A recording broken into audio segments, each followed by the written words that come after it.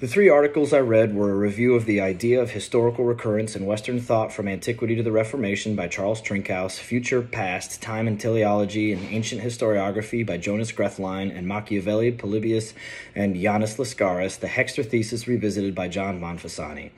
The first article was the longest and provided a great deal of insight into the nature of historical recurrence, providing context for his criticism of the book he reviewed. The author first exposes where the idea of the cyclical nature of government came from, being Plato, which played such a large role in Polybius's book 6 of his Histories. Then the author fleshes out the way that the cyclical idea of Plato's understanding of life transformed into the idea of the cyclical nature of governance and political systems.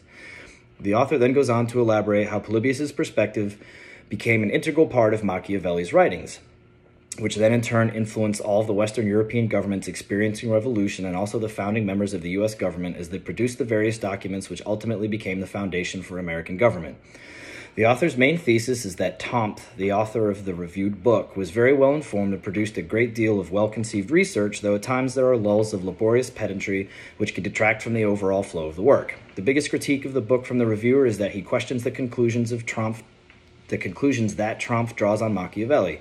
He does not buy the idea that Machiavelli was drawing sound conclusions as to the nature of political success with the state executive authorities, namely princes or governors from his time. The reviewer elaborates on how the author of the book came to those conclusions, and then provides rather sound arguments that provide substance to the idea that Machiavelli may have integrated more sources than just Polybius and Vegetius, the two most often cited primary influences on Machiavelli's art of war. The author concludes his review talking about how other sources may have tempered Machiavelli and how that tempering may not have been obvious to the author of the reviewed book due to a potential unfamiliarity with St. Augustine's work, for example, and that those works may have had a greater effect on Machiavelli's mode of thinking than Polybius did.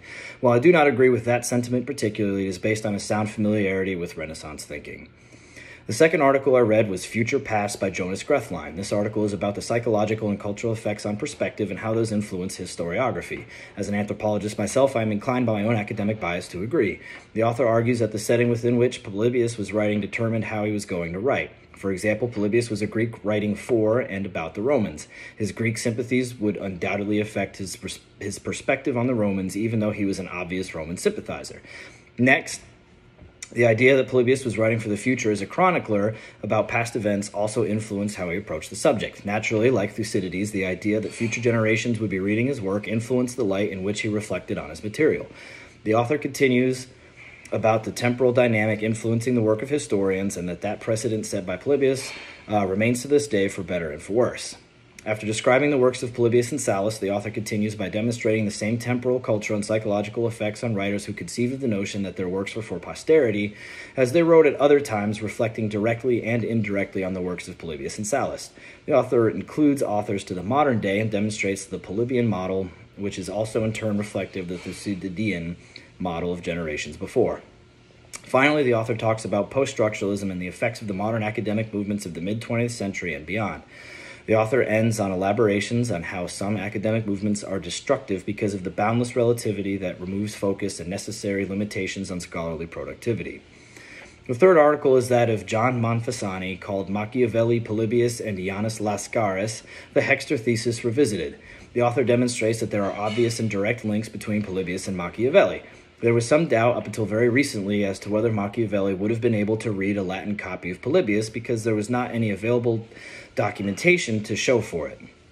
However, through very deliberate and dedicated research, the author shows very articulately that there must have been some direct reading by Machiavelli, who did not speak Greek and would not have been able to translate the works of Polybius.